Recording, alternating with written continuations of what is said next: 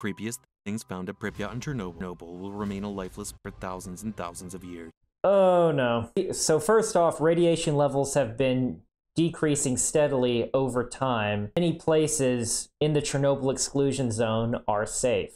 Plants and animals are thriving in the area, and some people have even came back. People are living and working in the area today. Red Forest is the most radioactive land area on the planet, and access there is strictly forbidden. It's ironic that it is called a forest, and not a single tree grows there anymore.